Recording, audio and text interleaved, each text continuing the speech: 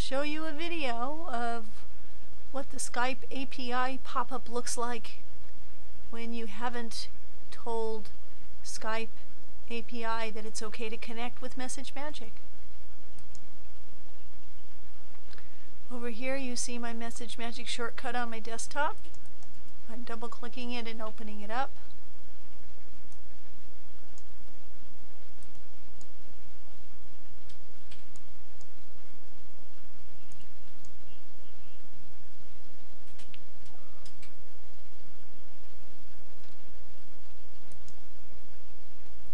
Okay, it's open.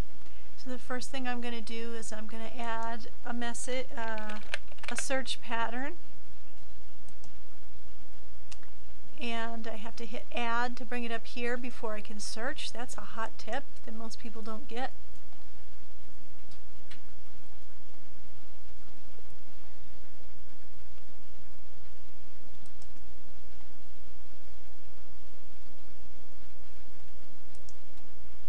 Now watch as I hit the search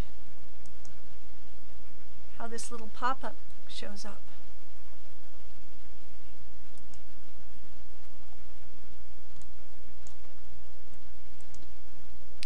It says MessageMagic.exe wants to use Skype. Click here to accept or deny.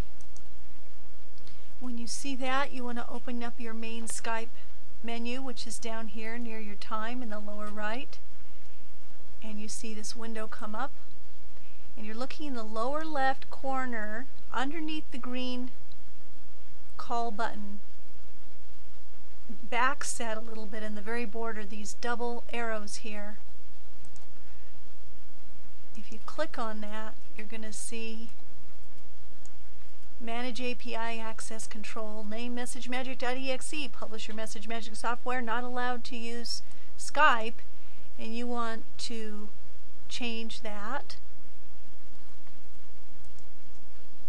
The other way to capture that information is to open up this red flag in the upper part of your Skype, upper right.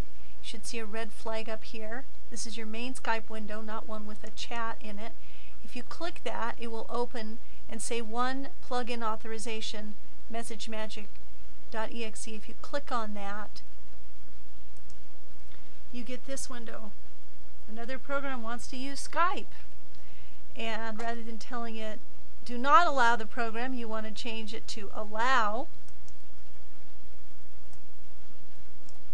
and then OK.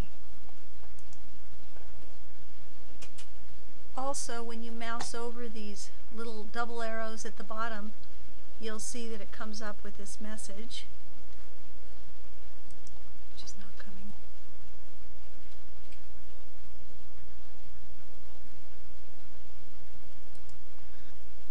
Now let's try double-clicking on this again, getting this Manage API Access Control, and hit Change.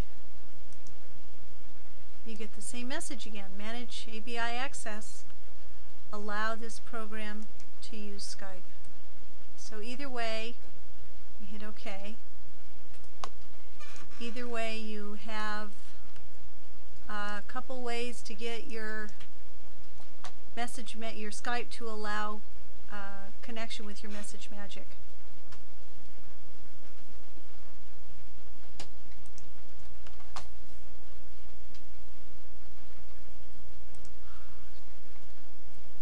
If you mouse over that, sometimes you get a yellow window that will tell you what APIs are in there also.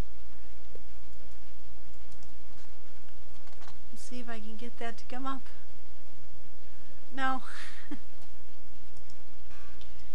So once you hit OK, you get back to the API Access Control page again, and you can always change it back. But if you want to use your Message Magic, you want to allow this program to use Skype.